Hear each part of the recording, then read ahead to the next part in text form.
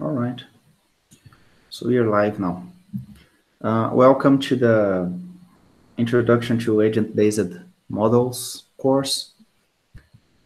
I will just make sure I have the right window open here. Yes, I do. This course is like it's offered by the Computer Science Department of the UFLA, Universidade Federal de Lavras.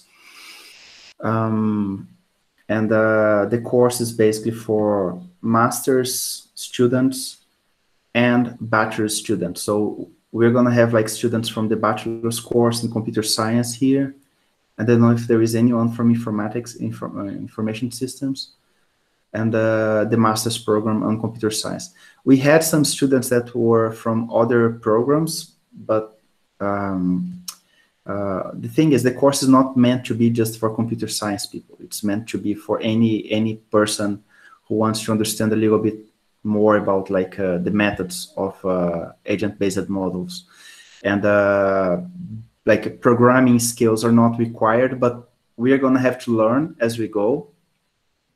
And we will learn how to build the models, not just the mathematical models, but we're going to learn how to build the simulations and how to analyze the simulations. So if you're not like too good at programming, just don't be afraid. We are going to go through all the aspects of the Netlogo language, which is going to be the one we're going to use. And we're going to go through all the knowledge you need to be able to do your models and to deliver the assignments and the final project at the end of the course. So my name is Eric. I know some of you. I think Italu had like had a lesson with you, had attended a course with me before. Hof is my my student. So, but I don't think I know any of the other students. I know that Myron sent some students to this class. You're very welcome. I'm professor at UFLA. You can call me by the name. It's fine. I don't mind. I'm currently the header of the Bilbo Lab, like the Behavioral Informatics Laboratory. So I work mainly with data science and agent-based models. And we're going to see throughout the course how these two go together. And currently I'm a guest researcher also at the Vrije Universiteit Amsterdam. So it's the university I did my PhD. I'm still working with them and some projects there. Let me just see if I didn't miss anything here. Yeah, so, all right.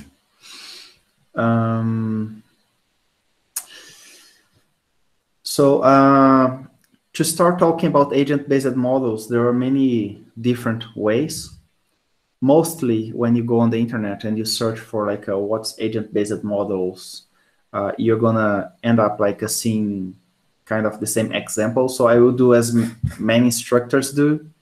I will begin the course with like one first example, just to introduce the concepts and the ideas from our pure observation of nature phenomena. And well, I just want to say here that like I own a lot for a lot of people who provide materials on the internet. So my material is not like all my own. Like I didn't do everything. I copied a lot of stuff, and of course I adapted to the program we were doing. So I just want to say that some of the examples and some of the ideas shared here, they are not my own, but they are part of other people's materials. So. And another thing it's important to say is that this is the first time we are having this course. So mistakes will be made and we're going to need some improvements for the future. So you are very welcome. And I would really appreciate if you could interact and give me some feedback over the content, over the materials used, over the language used. And so I can improve it, and next semesters you can have a better course. So we are going to start with this initial exploration with the murmuring of the starlings. So just so you know, like that the starlings are some type of birds, and you can see, we're gonna just watch here for a little bit, this amazing pattern that's created by the birds. So you can see that you have like a bunch of birds, maybe thousands of birds there, and they are basically flocking and flying and creating random patterns, but at the same time keeping some characteristics. These birds, as I said, like, they are called starlings, and it's possible to see, for instance, that they fly quite close together, and the movement resembles some sort of dance or some sort of art piece. It's quite nice. It's a very beautiful pattern. But the important point here is, and the main point we want to show here in this part of the course, is how the patterns emerge and how these birds, they make decisions as how they fly. So you can see that the pattern is irregular, but at the same time, it's kind of synced. So you can see that the birds, they don't just like fly by themselves. They have some group characteristics. They have some group combination of movements that like makes the group movement random, but at the same time keep them together and keep them going in the same direction, and keep them like making like a cloud of birds. So agent-based models, they are like a very suitable tool to study and replicate exactly this kind of observation. And we can see that with birds, we can see that sometimes with humans, we can see that with like companies and governments you're gonna see in the future. But in particular, like, we are very interested in knowing how the individual behaviors, like in this case, like the individual behaviors of the birds, they affect the whole group, and vice versa. So we can tell that the group affects the individual decisions of the birds, but the individual decisions of the birds also affect the group. So to see how this is done, we will have our first contact with the Netlogo interface, and show how this specific scenario kind of unfolds on our simulator. And I will just like yep. So there is like there are some studies from decades ago about exactly this phenomenon. So some scientists, they've been observing these birds, these starlings over time, and they've tried to come up with like some explanation for why they fly like that. On Netlogo, we can basically, and this is going to happen a few times during the lecture. I'm going to have to change between the presentation and the Netlogo interface, so just bear with me. And this is not the model I want to show. This is the one. And here, like, don't be afraid by now, because this is the tool we're going to use, but I don't want you to worry about the tool now. I just want you to show that, like, it is possible, if you know how the rules dictate how the birds make their decisions, it is possible to create some simulations. And in this case here, you can see that each triangle would be a bird, and the colors don't matter here at all. And when you create the movement in the simulation, you can observe that, like, over time, I'm going to just accelerate here a little bit. The birds that were initially just flying by random, they start to show some similar behavior as we saw from the previous video.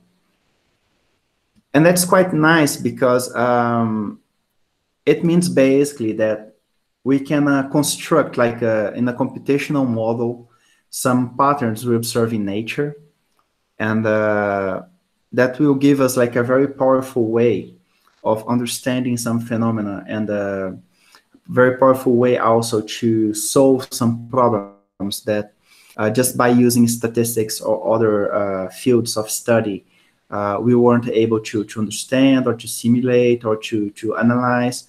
So basically that's what happens here. So what I want to do now is just ask you to think a little bit about the video we watched and the simulation, and try to come up with some potential ideas of like why do the birds fly like they do. So if you want to write on the board of questions, you can do it there. If you want to just like a talk, you can talk. Let's just take a few moments for you to think and to come up with some ideas, so we can start like thinking like modelers.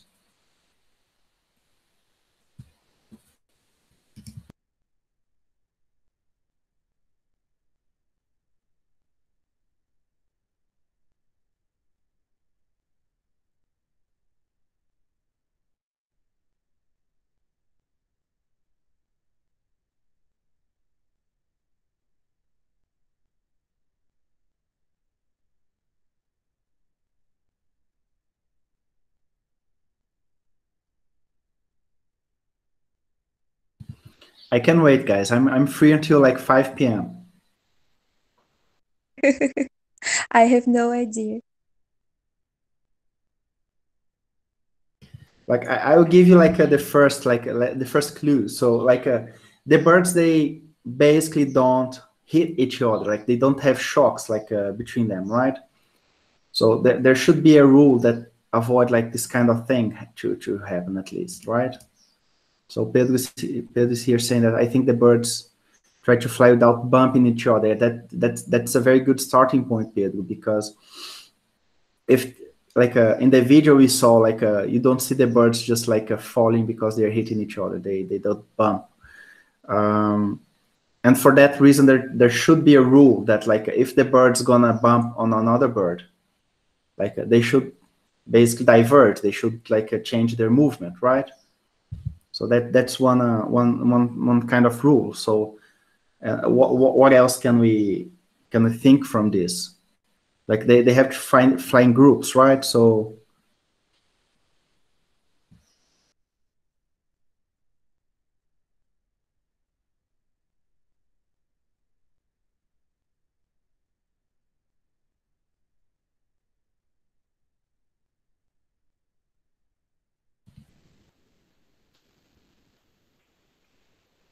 yeah, so there is a Pedro saying that there is a kind of randomness. One bird changes direction and that affects the entire group. That's very good. It's very good because that's exactly what we see. Like in one moment in the video, the birds are going out to the left, and then suddenly they're going out to the right. Like that happens exactly because when one bird changes direction, it affects the other birds, and they basically follow him. Italy is saying that they attempt to maintain the same speed into the group. That's very good. That's very good insight as well, and very important to notice, because if one bird flies faster than the other bird, then you kind of you split the group. You're not going to have the cluster. Like nice, guys, very nice. So going back to the presentation here, I'm gonna. Just one comment, Professor. Probably they have some kind of leader also, right? Because when they know how to turn, when they know how to come back, or how they split themselves. So probably they have some kind of direction or some leader or someone that they will follow. Yeah, that's a very good question, because like is their leader. Like you see, like when ducks they fly, you obviously see the leader, because the pattern of the flight of the ducks is basically like in V, and they from time to time they even change the leader just so they can keep the pace. But in this case here, like you have so many birds, it's quite difficult to see like any bird who is leading the band. Like yeah, like Pedro thinks that there is not a leader, but that's the kind of discussion, like that's very important discussion, because when you observe some phenomena in nature, those are the kind of questions that should come up to our heads. So we can start like understanding how the thing works. So later we are able to replicate that like a real situation on a computational simulation. I will give you the answer, of course. Like, so that there are like basically 3 rules that guide these birds, and they are very basic rules. Like, and they define the movement of the birds, the fact that all the birds act on the same way or within the same rules. So I'm just gonna share with you here. I don't want to keep you too curious about it. So each bird in this situation here makes its decision considering the neighborhood, that is like their flock mates. There is no central leader, so that's just to inform like that, to make you more aware of what's happening. But each bird follow the same rules. So you have like a bunch of birds, they all follow the same 3 simple rules, and the thing is the pattern just emerges. Like it's one of the most interesting things in nature. So we have like 3 rules. The first rule is the aligning rule, and by aligning rule we were saying that the birds individually, they try to align themselves with the heading of the other birds. So the heading here is basically the direction the other birds are going. So of course, like one bird cannot read the whole group, because they're like, some birds are closer, some are very far away from them, but they basically have like a radius of birds where they look at them. They check like the direction they're taking, and all the birds try to align themselves to that heading that they're taking. So that's the first rule. The second rule is the cohere rule. So cohere here, we're talking about coherence. So it's about how the birds, they keep themselves together. So once you've aligned with the heading of the birds around you, you move towards the center of your closed flockmates group. So there is also this like they all try to be like going to the center of their groups, so they're all clustered together. And the last rule is the separate rule, which is the first one that Pedro noticed and commented at the beginning. So if you're gonna crash, if you're gonna bump on the other bird, you have to move away. And the separate rule basically overrides all the other 2 rules. So like, it doesn't matter if you're going to the center or if you're aligning yourself to the heading of your flock mates. If you're gonna bump in another bird, you just change your route. And this is like, I think the most interesting rule, because that's possibly the rule that creates the randomness in the movement of the birds. Because like, if they all start like going to the same direction and align themselves, they would just fly like in a line after a while. And exactly because they don't want to bump in each other, they kind of sometimes diverge. And one bird to not bump in another bird, the bird diverges, and then of course the other birds are going to follow him, and then you have like a collective behavior that creates the patterns. So it's very interesting how like very simple rules can affect a whole group and create this kind of behavior. And this is the kind of stuff that you're going to study here a lot. Like, I'm giving you a very simple and initial example about birds, but we are going to see a lot of stuff like with society, in biology, in nature, in chemistry, in computer science, in many fields that kind of have the same way of like showing like the patterns of stuff. And then you're going to see how we can observe, model, simulate, and analyze this kind of stuff. So that's basically what this course is about. So what's the course structure in here? We are going to divide the course in 9 unities, but I just put 7 in here, which are going to be the main things we're going to go through. So the first topic is basically what we're doing here. It's like, what's agent-based modeling, and why should we use it? Like, why is it important, so important that we make a course just for it? Then like the next week, we are going to start with a simple model. We are going to see how a simple model works on Netlogo, using like the tool, and checking how what's the structure of the tool we're going to use, and like just basically understanding how the first model is created. Then on the third week, you're going to start expanding the simple model. So you're going to start with a very simple model, and then you're going to start like creating other stuff and adding them to the model we've started before. On the fourth week, you're going to then create a full agent-based model. So we are going to just notice that this course is very practical. So we are going to learn by doing stuff. Today, like we might have the most theoretical class, but from this week on, like from next week on, we are going to be very practical. So we're going to see how things work, and we're going to learn from them, and then we're going to do things ourselves. So we can build up our knowledge and do things like as we go. So on the fourth week, we're going to be able to create a full agent-based model. So we're going to create from scratch. And on the fifth week, we're going to start like studying the structure of the agent-based models. And then you're going to be more like a theoretical and more like a deep on how we perceive and how we do these agent-based models, so you can have also a very strong basis for when you start doing your own models. And then after that, we are going to understand how we do analysis, verification, validation, and replication of these models.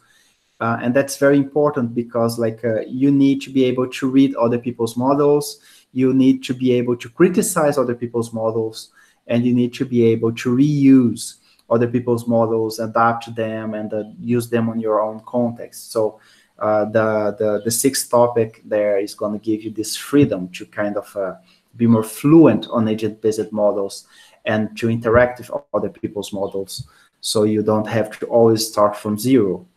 And last part of the courses, we're just gonna give you a brief introduction to advanced agent-based models. So I just want to give you a glimpse of what else you can do.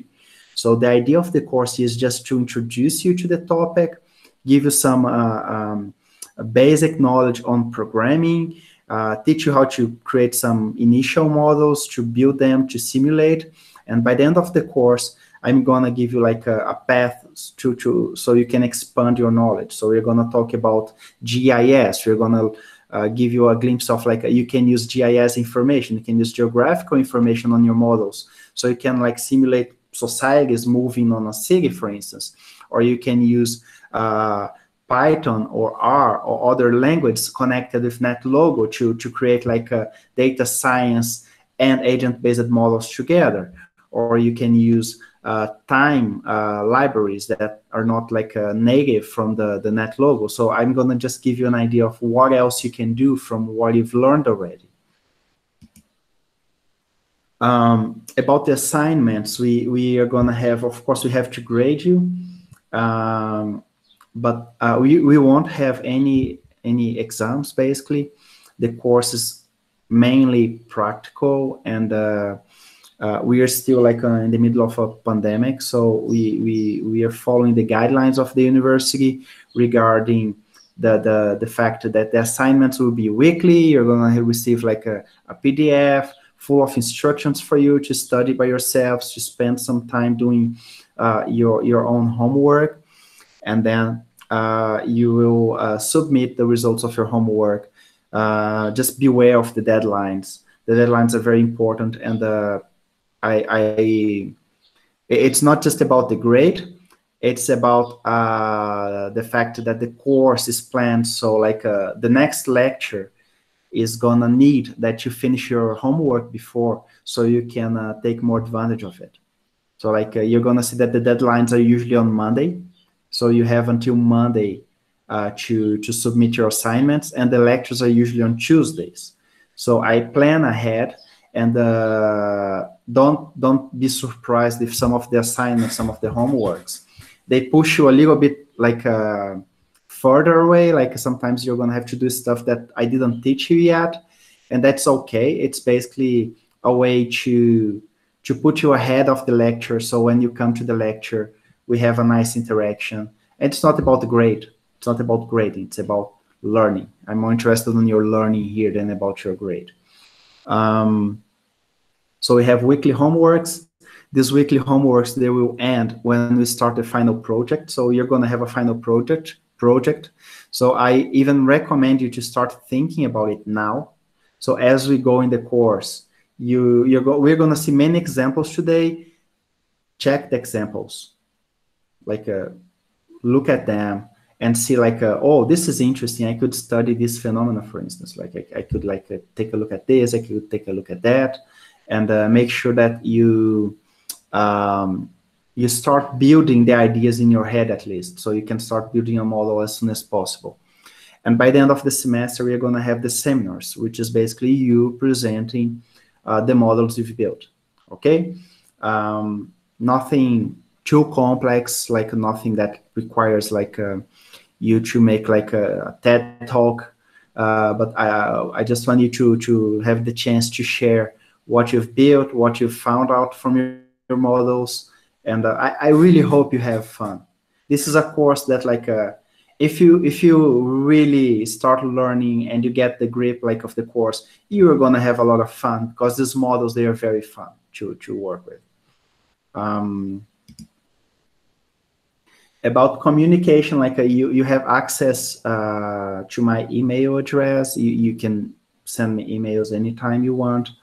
There is the forum and the campus, so the announcements board, like you can interact with it as well. You can make questions.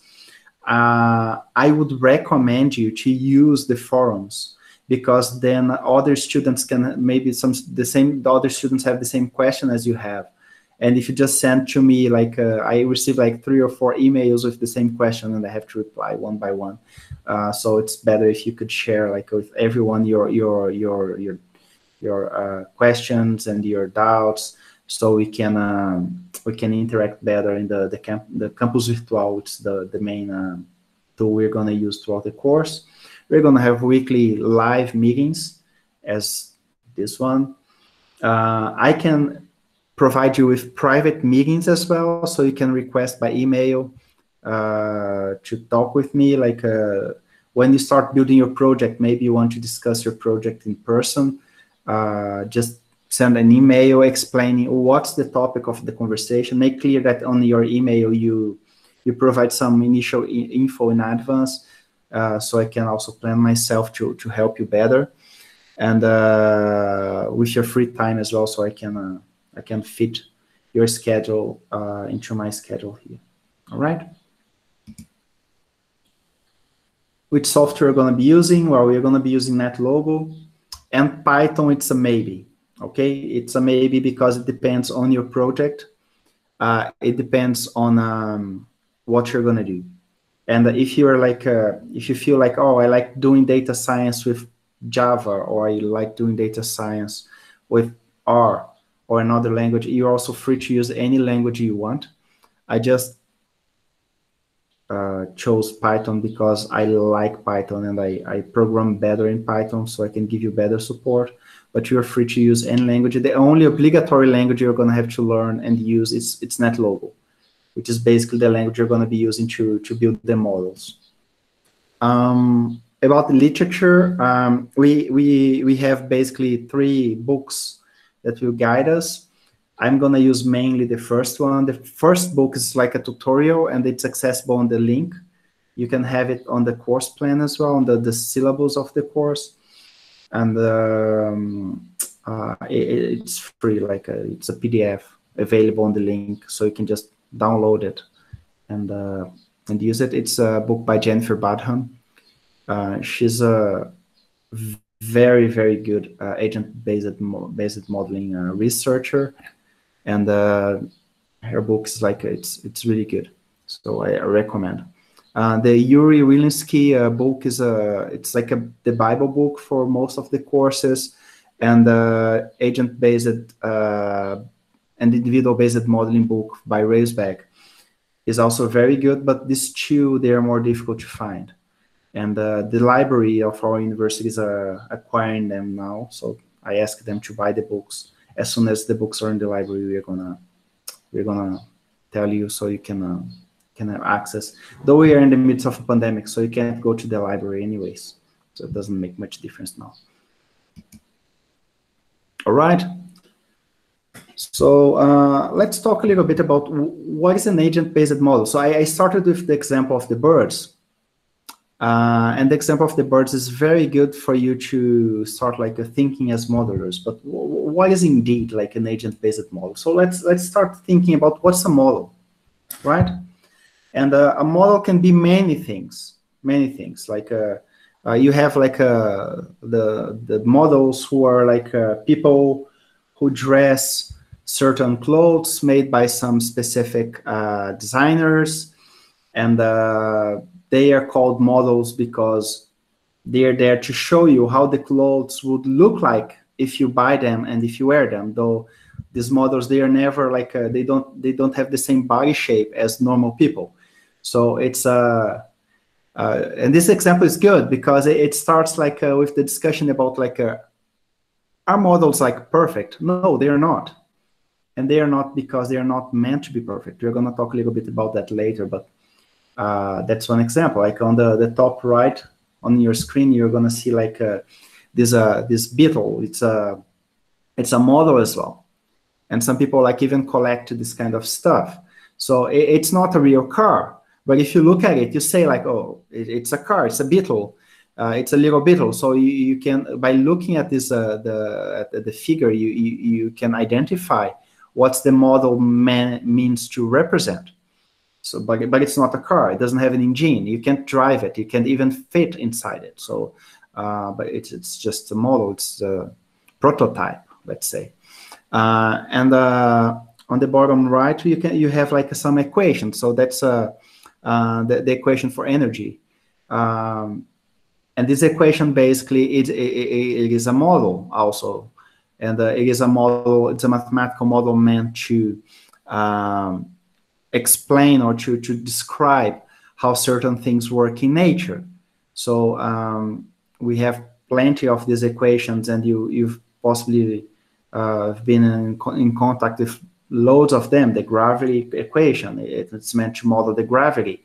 It's just a formula, but it's just a formula. But like when you use it correctly, it basically gives you an idea of like what would happen if you jump from a building, like if the impact is enough to kill you or not.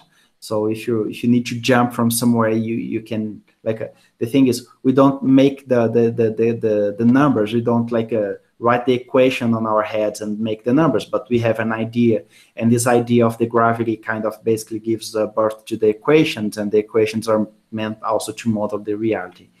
And in this case, the model is perfect. Like on the equation of the gravity, I don't think there is any proof that the equation is missing something.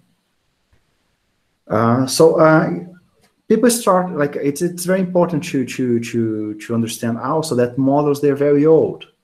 Like we are not like creating models because we created computers. Like models, they exist even before computer science, even before informatics, even before a lot of stuff. Our numerical system is a model.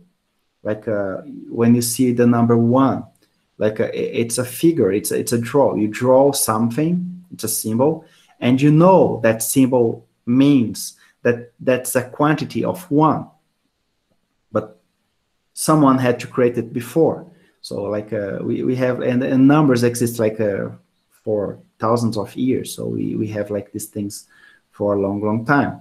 Starfield basically then defines the models as like a general characteristic all models share is that a model is a purposeful and simplified representation of aspects of reality.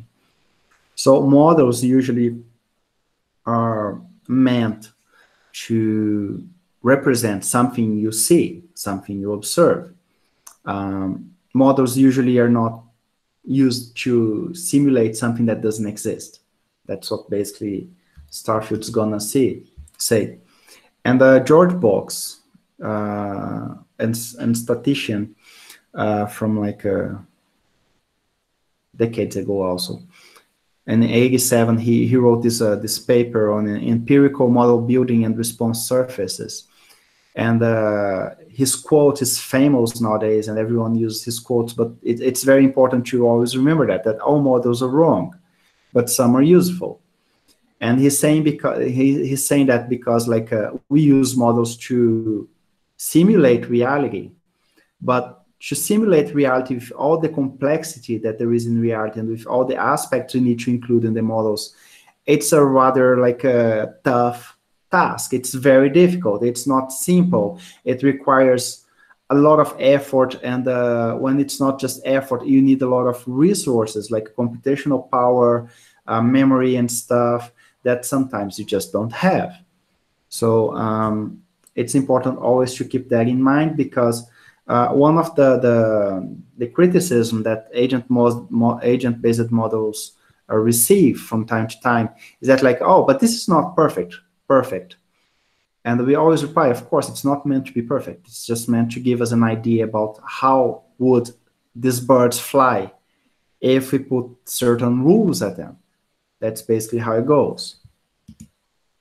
So why bother modeling them? Like, why do we bother, like, even modeling if the models are not perfect? Well, first of all, models, they help us a lot to understand how things work.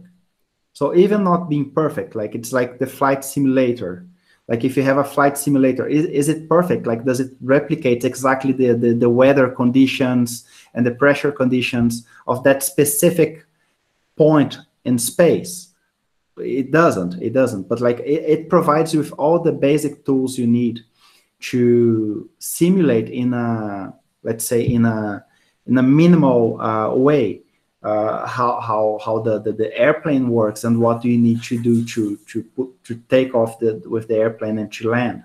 So it's very important to understand things.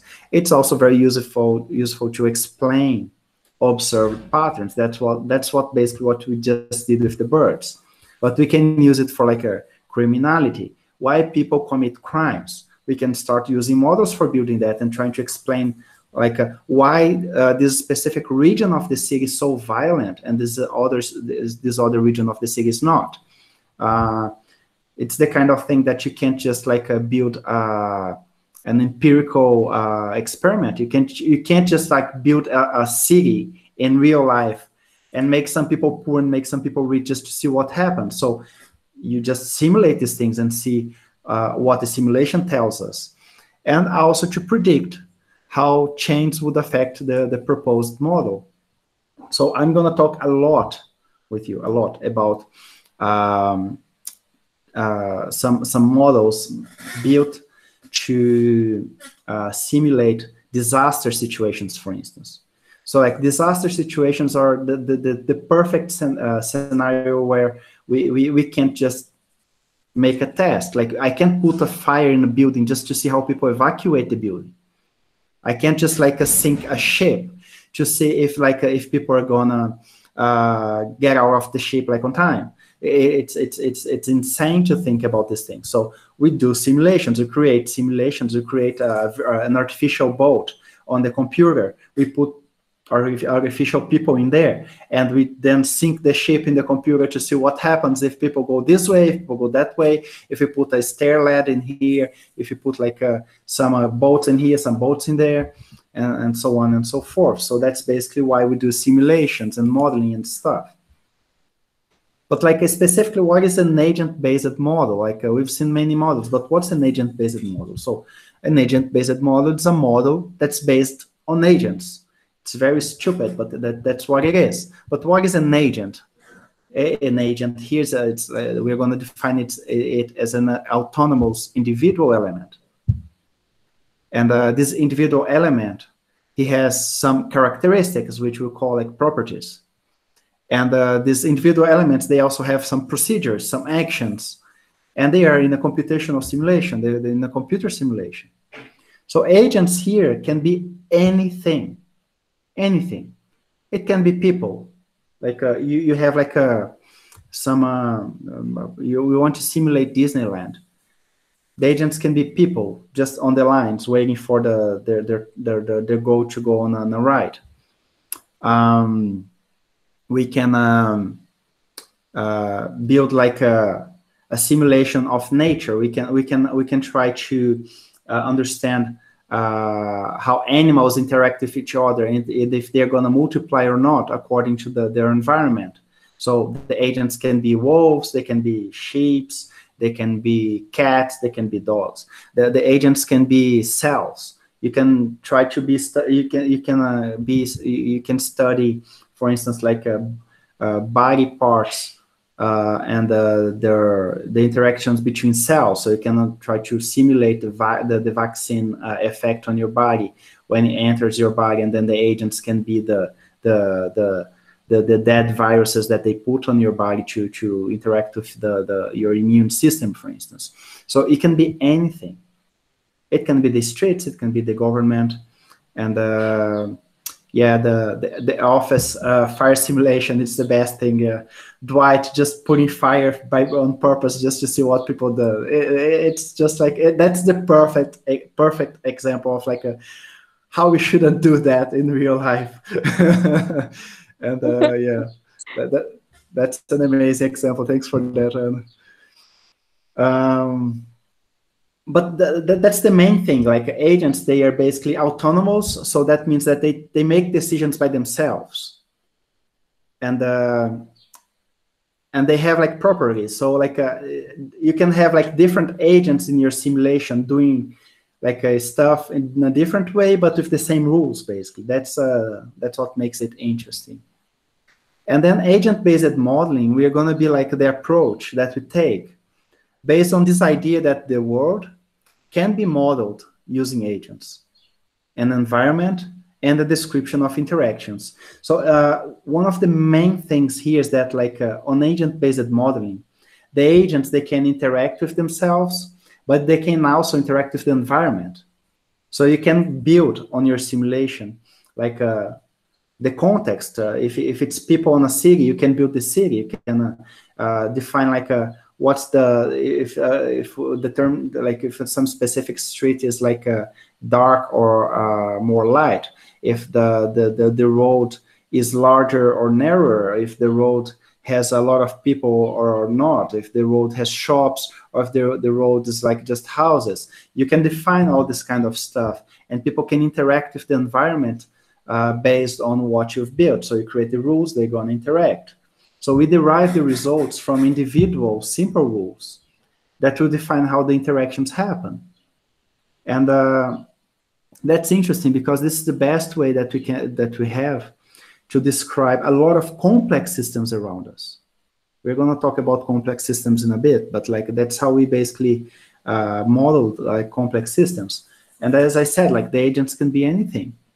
You can be building a model about like the governments, like you can be building a model about the chance of having a World War III based on the nation's relationships. And you can build a model like that, and you can create the variables, and you can assume like you can make some assumptions like if this specific country is rich enough and powerful enough and isolated enough, like it's gonna trigger some frictions with other countries. And if the simulation, if the emergent behavior of all the nations reach certain point, then you have a war. You can do that. Or we can talk about companies. So we can simulate, for instance, if like some company is gonna take over the market on top of the others, if they launch, let's say, a new product that like everyone is gonna buy, and it's gonna make all the other products from the other companies like obsolete. So you can make individual cells, animals. You're gonna see some examples here, but agents can be anything basically.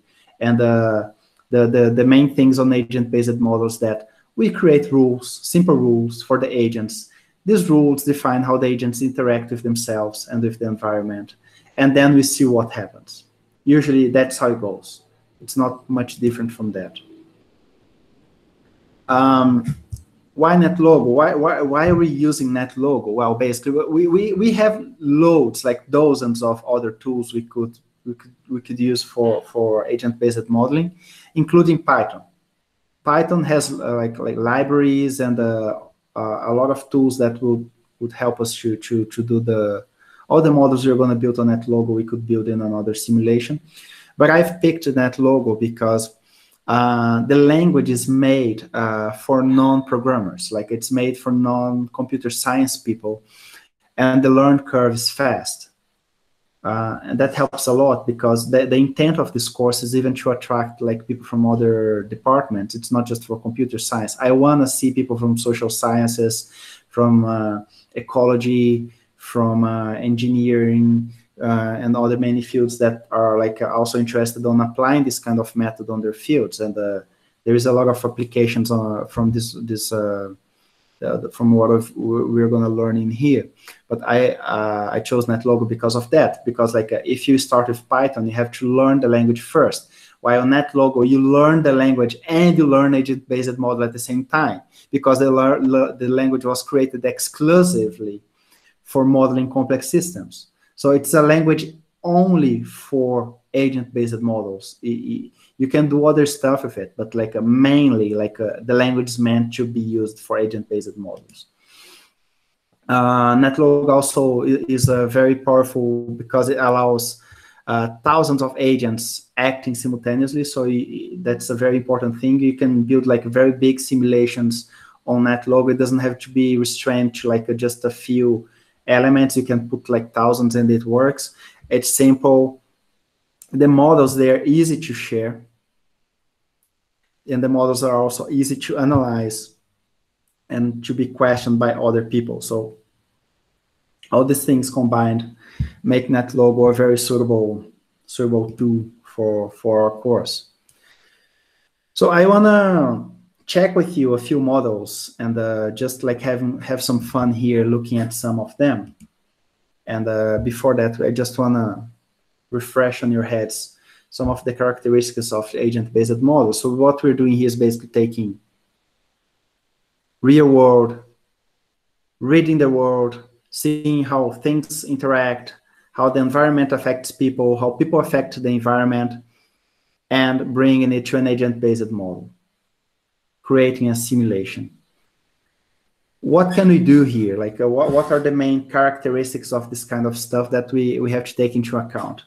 The agents are different from each other. So we have some heterogeneity here, right? So you have like if you're simulating humans, you have male, female, you have like older people, younger people, you have less educated people, more educated people. You have like a lot of ways that we can define the characteristics of people, and that affects how people behave. So for instance, there is some research on like how people flee from a disaster situation. So like you're like in a metro station underground, and there is a terrorist attack. Like usually people from West, like us, we usually react more, like we try to flee before we try to gather our beloved people.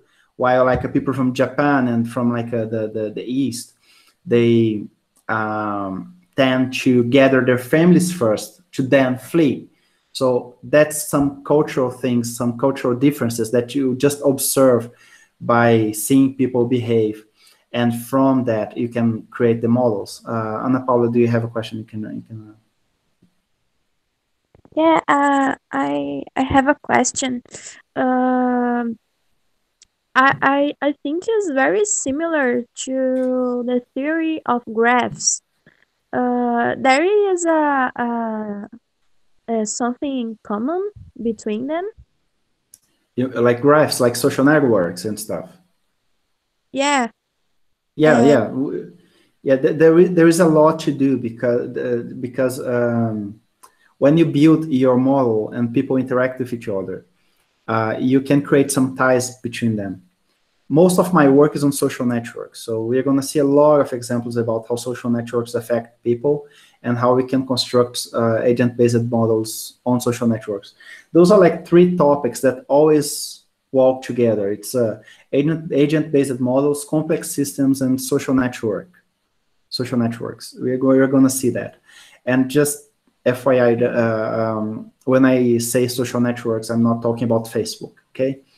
I'm talking about like the structure of graphs where like you have nodes and edges, and they kind of define the topology and how the nodes interact among themselves. But yeah, well noted. Anna. Other characteristic is like interdependence between different fields within a model. So like when you build this kind of like when you build a model that contains many different aspects, the agent-based models let you basically include all the aspects of the model. So you can have like if you're working like with violence, you're going to have some elements that are like geographical elements. So the robber needs to be in certain location to commit the crime. So that's like a GIS. So we have like to have a spatial layer on our model where we know that some areas are more dangerous than other areas, and some areas are more suitable for the robber than other areas. At the same time, we can have social aspects in the model, which are basically like the background of the robber. Like, why is him like committing the crime? Does he need the money? Is him like a drug addict and he desperately needs the money? Or he just does that for fun? Like some people just like do bad stuff because they have fun doing that. So you can have psychological aspects as well. You can have biological aspects as well. And all these layers, they can come together in the model to make it work, and they work together and they give us like a very suitable simulation so we can read and understand. And that's very interesting because mostly people just study one layer at a time. And people get very specialized, like the biologist is going to study just the biological aspects of some disease, while the psychologist can bring other like view on the topic, and he can say like, no, the emotional aspects can contribute to certain disease that the biologist mostly won't like study because it's not part of his field. So when we do agent-based models, we kind of try to bring everything together. And that's why we need specialists when we are working with this kind of stuff. Another thing important to note is that like we mostly study things that doesn't have an equilibrium. So mostly the models we build, they go out of balance. We're going to see some examples in here, but the dynamics of the models, they're usually chaotic. We're going to define chaos and maybe next week, but it's mostly chaotic. And we can also include on our model like macro and micro levels. We can also do that because of the layers. And the local interactions and relevance of the physical space is also taken into account when you're building the models. So who is using this tool?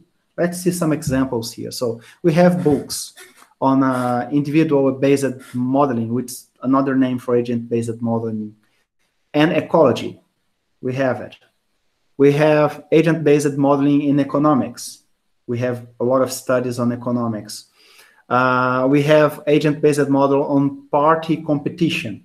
So like on politics, to understand how political parties, they win like on the decisions in the chambers in the government, and how they are connected, or even how the corruption is spread among the parties. So we have all these studies like combined using agent-based models as well. We have simulation for the social scientists. So we have social science agent-based modeling. It's also a field of study. We have agent-based modeling of tax evasion, like to understand how companies, they avoid paying the taxes, and how the companies, they make profit on top of the government, and how these things, they scale up. So we have agent models for that.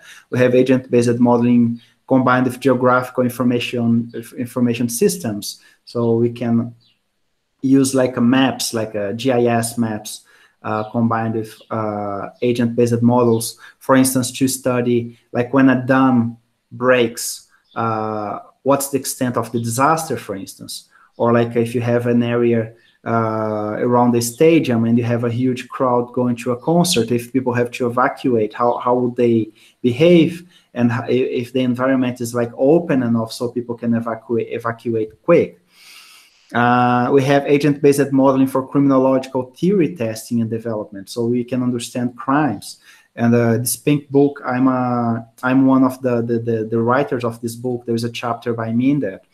So we are going to see this chapter during the course as well to understand how we use this in criminology.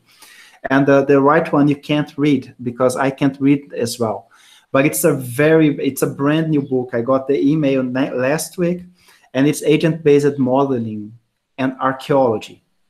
So people are like building back old societies, old civilizations, using agent-based models to understand like how the Babylonians, for instance, how did they do the logistics of their army in war? So they read the materials from the archaeologists and they try to reconstruct the civilizations on a computational simulation to understand how things work. Very, very interesting. A lot of fun. I'm very looking forward to read this book as well. But let's see some examples here. And talking about Dwight and fire, we are going to see Dwight Schrute model on forest fire here. And I want to start by showing you another Netlogo simulation model. Let me just open here. Let's go back to our fellow Netlogo. You're going to interact with it a lot in the following months. Interesting.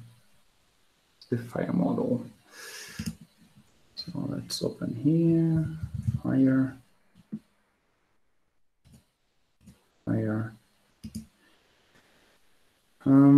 Yep. So this is a very, very interesting model. Basically, what happens in here is that like we have a square that represents some forest, and the density here defines the percentage of this area that's taken by trees. So every green spot you have on the map represents a tree, okay? And you can see that there is a red line on the left, and the red line basically is where the fire starts. And the model basically says the thing is, if there is a green, there is a plant on fire besides you, you're gonna get on fire as well. That's how it basically works. It's a very simple model. Each tree is an agent, and the tree basically is not burned if there are no other trees around that tree that are burning as well, okay?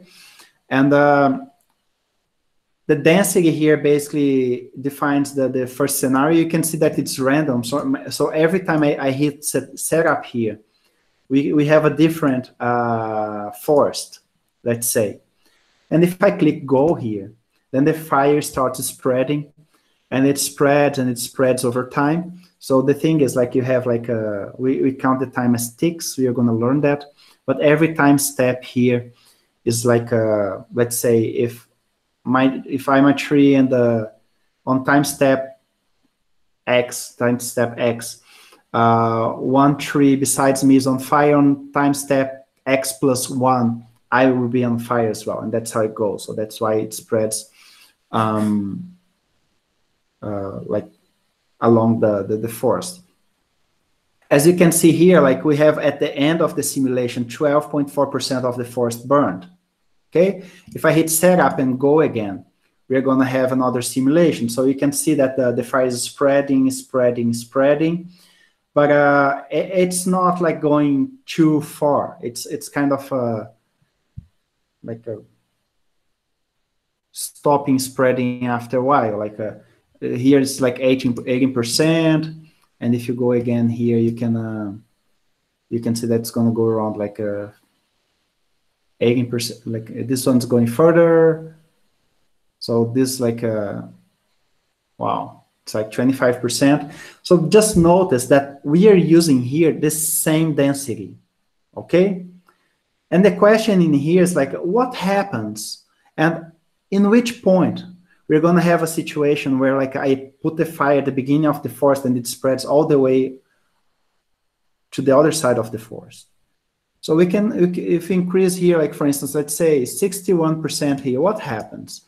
We're going to see that like the fire now is spreading more because we basically increased the density of the forest. So the fire is going more and more and more and more, and now it's reaching the other side. All right. So now, like we had almost like it's like 76% of the forest is burned. But if I go here on let's say 60%, does it happen again? So you can see that with 60%, the fire spreads, but like not as much as with like 61%. But it's reaching the other side. Like in this case here, it reached the other side. What if you go? Let it finish. What if you go 59%? Then we hit go. It's gonna it's gonna spread, but it doesn't reach. So observe that like from 59% to 60%, the difference on the area burned is ridiculous. Like here we burned like 25%. If I put it on 60%, 61%, it burns 70% of the forest. So it's just a 2% difference that makes a huge difference on the disaster caused by the fire. This kind of stuff, guys, is called the tipping point. Okay, so we have the tipping point of the simulation. So we found, during the simulation, we found one specific point that if we go like more than that point, we basically burn the whole forest. And if you go a little bit before that point, we kind of don't have such a damage caused by the fire.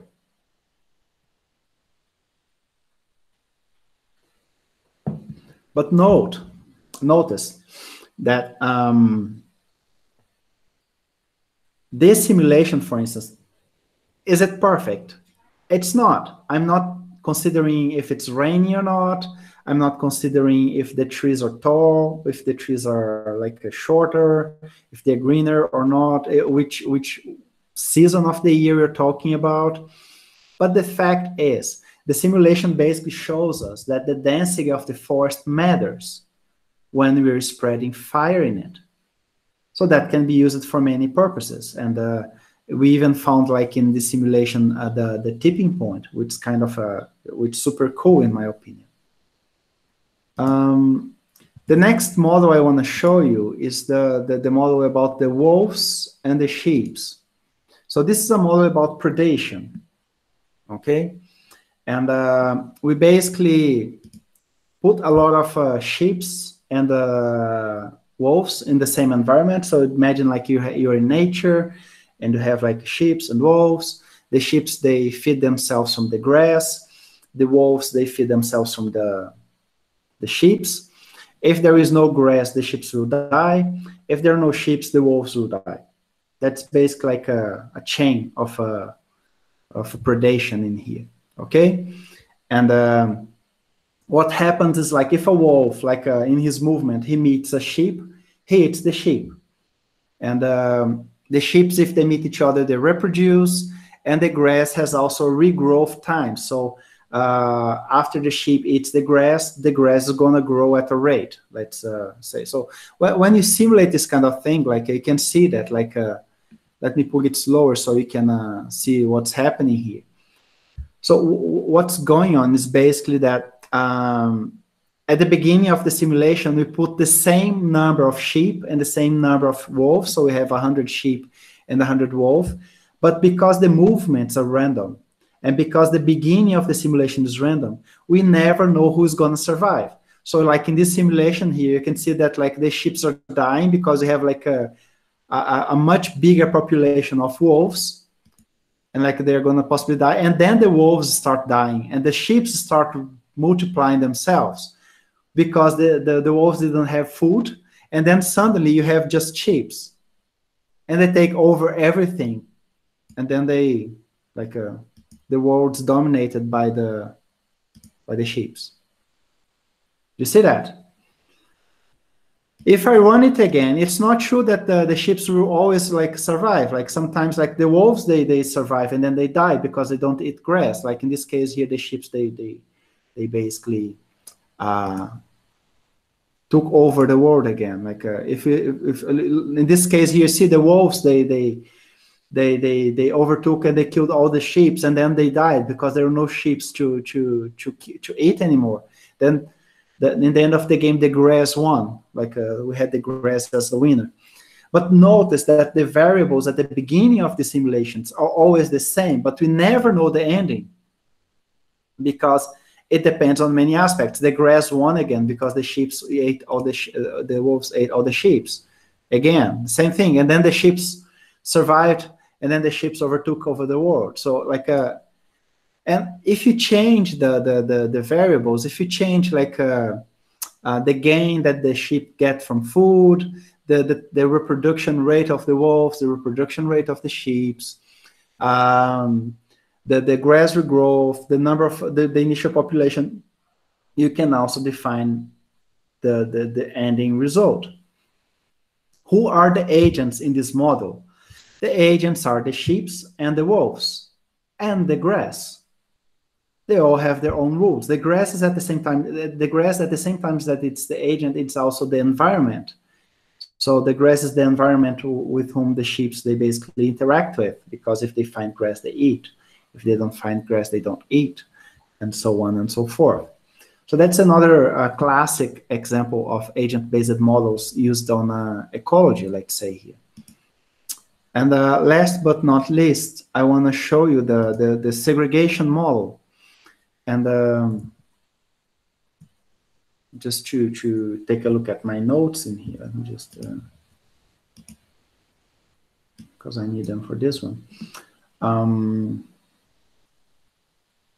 So we're in the wolves. So the segregation model was created by Schelling in 1978.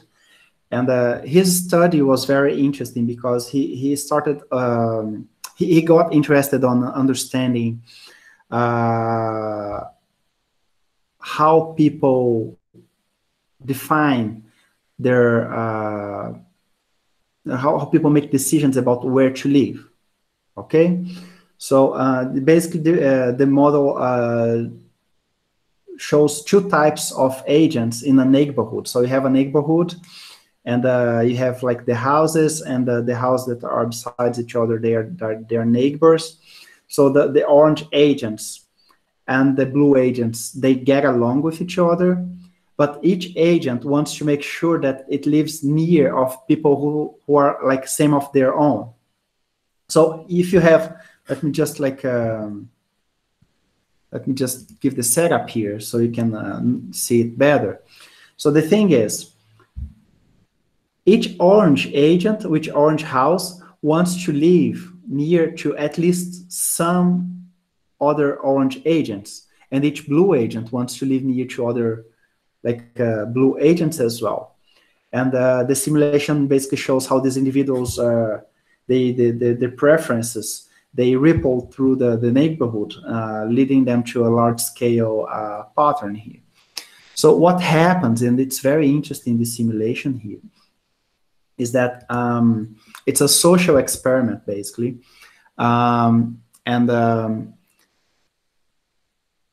It's basically what we're living now, but in 78. Like I'm a right-wing guy, and I prefer if my neighbors are like right-wing guys. I'm a left-wing guy. I prefer if my neighbors are left-wing guys. Or like I'm a wealthy person, and I would prefer if people who live around me are wealthy as well, and this kind of stuff. It's about segregation, and it's about how people make decisions, even if the decisions are made unconsciously. Like it doesn't mean that people are keen or prone to segregate. It's just some biological mechanisms that our brains have, and that make us make change in our lives based on the people surrounding us. It's like friendships. We usually tend to be friends with people who think alike. Yeah, the last elections are a very good example of how these things work, because nowadays, like, it's becoming impossible for some people to be friends with other peoples because of the differences on their political thinking, for instance. And in this model here, basically, we have like the squares are the people who are happy. So like they have enough people living around them that are the same of their own, and the X's are people who are not happy. Okay, So the axis here, so the blue axis, you're gonna notice that the blue axis, they possibly have a lot of orange around them, and vice versa.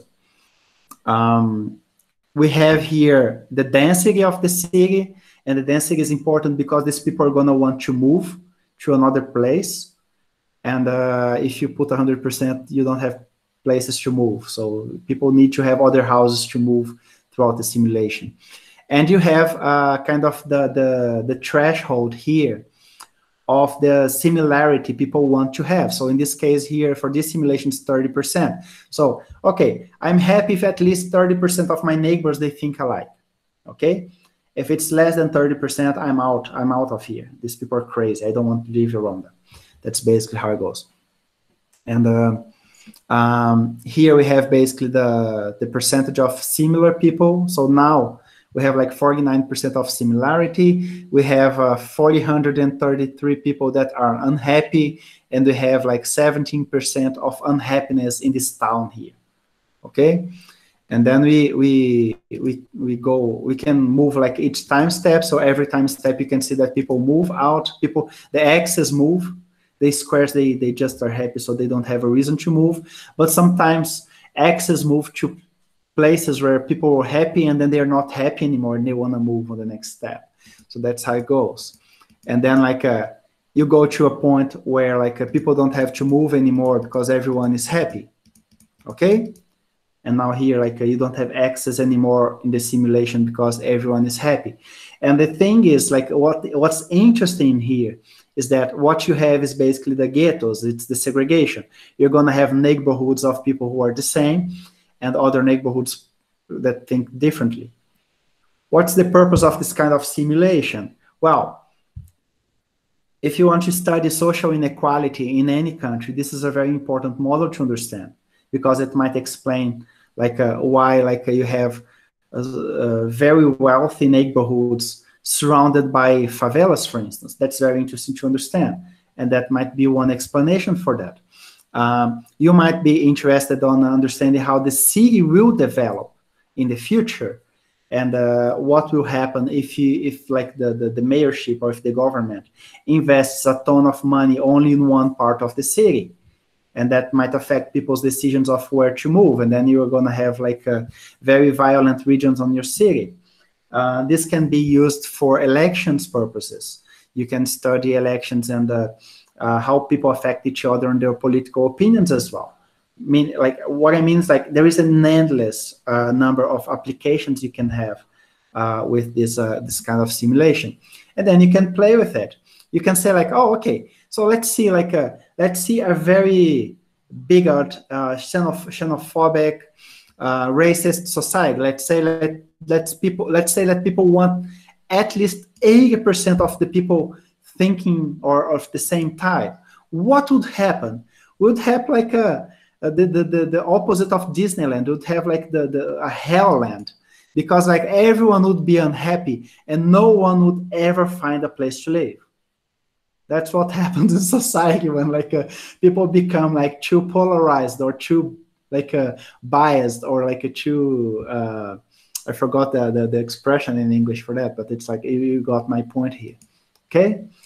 And what if people are okay, people accepted the differences. People like the differences actually, and they don't bother having to change. Let's put 10%. So then you have you have a happy society where you have the difference living and living together and not having problems. So besides being a social experiment, it's a very good philosophical way of seeing these models and thinking about how society would be if this would happen or that would happen, and so on and so forth. So guys, agent-based models is fun. It's interesting. It basically will, let's say, it will instigate your brains. It will make you think about a lot of stuff. And I'm basically showing these models because you're going to start having ideas as well. So write down your ideas, think about what do you want to study and what do you want to simulate, because by the end of the course, I believe we can have very, very cool projects to share with each other and have a very fun time. just like building the models and like, oh, this is interesting. Like if we do this or that would happen. I want to show you some of my models, okay? So this is a study that I did in 2015 with students from the same class. So that's basically the social network of these students. The thickness of the edges defines how close they are. So if the edge is thicker, it means that they are better friends. And if the edge is like a thinner, or if the edge doesn't exist, it means that they're just acquaintance or like they don't even know each other. The color of the edges basically define how active, how physically active these people are. And the study was basically to define, like, if you have a lazy friend and you go to the gym every day, are you going to become lazier or not? That's basically the question of this paper. And they've shown that our model, like using agent-based models and using some equations, we could predict if people are going to get like less active or more active based on the friendships they have. It's a very interesting paper. We're going to talk about it throughout the semester, and you're going to have the chance to dive into it. But I just want to show you like how it works. This is another work from 2018 with children. So we basically collected data from the kids in the Netherlands from more than 100 schools. And we asked the kids, who is the coolest like colleague you have? Who is the guy who dresses like a more fashionable, in a fashionable way? Who's the one who eats the best? And we wanted to know how much these kids interact with each other and their eating behaviors, if it's healthy or not, if they do physical activity or not, to choose some kids in the network to apply some interventions in such a way that we basically teach some kids about healthy behaviors, and they spread the behaviors to the whole class. So that was the basically idea of the model, and we simulated these things. I've worked with COVID as well, very depressive work, but like we did some papers on how COVID spreads in inequality contexts. So we've done a simulation in Copacabana, Ipanema, and the Complexo do Pavãozinho. It's a huge favela behind these two neighborhoods. So that was like an experiment of how the virus spreads and how many people die and get sick in a context of a very dense and high inequality. So we fed the model with like statistics from demographic statistics. So we know that in the favelas, you have houses with like 8, 9, 10 people living in the same house with just a few rooms, while in Ipanema and Copacabana, you have very wealthy people living like in apartments, and most 2 people, 3 people. But in the other way around, like the average age of people in Ipanema and Copacabana, the wealthier neighborhoods, it's a higher age average, while in the favelas people are younger and the comorbidities and stuff. So we basically did the simulation to see what happens, and that's a very nice paper we got. We might talk about it throughout the semester as well. And if you want to work with COVID on your main project, you're very welcome. I have many ideas on schools coming back, what would happen, and other topics related to COVID, vaccination coverage, like how is the vaccination coverage going on, and all kinds of stuff. And as we are still in the middle of the pandemic and we have no idea when we're going to get out of this shit, we have a lot of work to do on agent-based models for this kind of stuff in the following months, at least. All right. So that's it for today. I think Pedro had a question here, like about the fire simulation. The only way to put out the fire is where there are no trees in contact with it. Yes, on that simulation, the fire will just go off if it reach a point in the forest where it can't spread anymore because there are no trees around that area. But you could like take this model, for instance, and adapt it. You could like you could start creating what if scenarios, like what if the fire brigade, what if the firemen come and put some blockage on this area here. That could be also. We could start studying like how to put off the fire without like just like cheering for the fire to spread on the right way so it doesn't go further.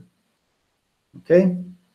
Any more questions, guys? And if you wanna ask anything, just feel free. Now it's the time. Yep.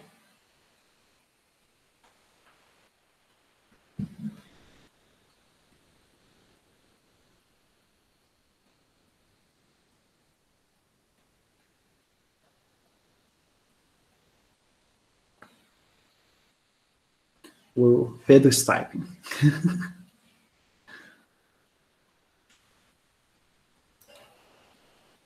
Okay, Netlogo is enough to make a paper like the COVID one.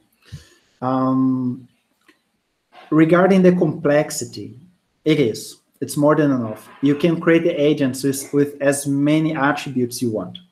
You can create as many rules you want. The bottleneck of models are the number of agents you have. That's the problem. If you want to simulate 100,000 people, of course you need computational power. It's not just Netlogo, but then it's not Netlogo alone. Like any language you use to simulate the model, if you have too many agents, like having too many interactions with each other, this thing escalates like really quick. And then like you're gonna need like a lot of memory, a lot of computational power, and you're gonna need like strategies to do so. So what's normally done is you build smaller models, you build like prototypes, starting them very small, and then you let them grow. You start adding stuff and adding agents so you can see the limit. Because what's true also is that it's not necessarily required that you need to build the model for 100,000 people. Sometimes the same thing you're going to observe with 100,000 people, you observe with 1,000. So sometimes when you simulate with 1,000 people and you add like 10,000 more, and you run the simulation, the graphics are going to be the same, the results are going to be the same. So why bother like making a model like with 1 million people if you're going to have always the same results? So you have always when we do agent-based models, we are always like having to balance these things out. It's an